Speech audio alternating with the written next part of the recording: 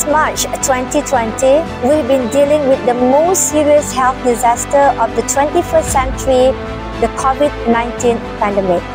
This reaction pushes WHO announced the COVID-19 to be a serious pandemic in this world.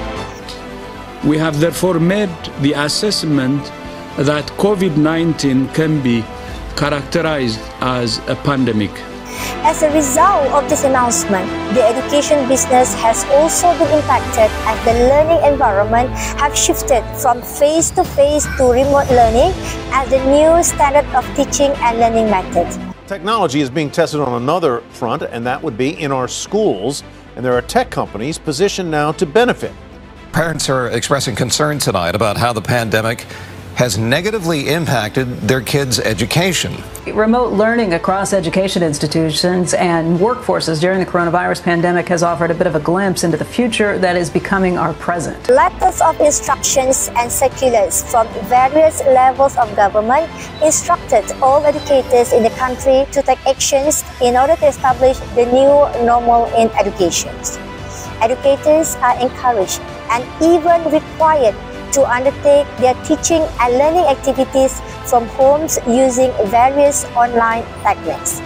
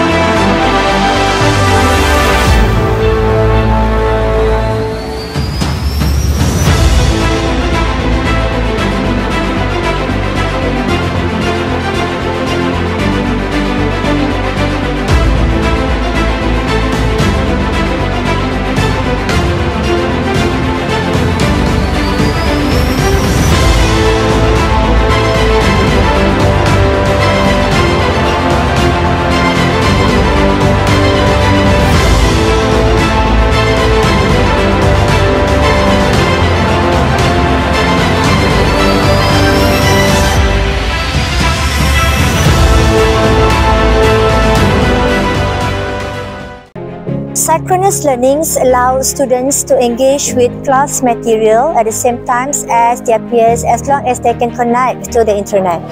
A common type of synchronous classroom includes live streams lecture that students attend visually.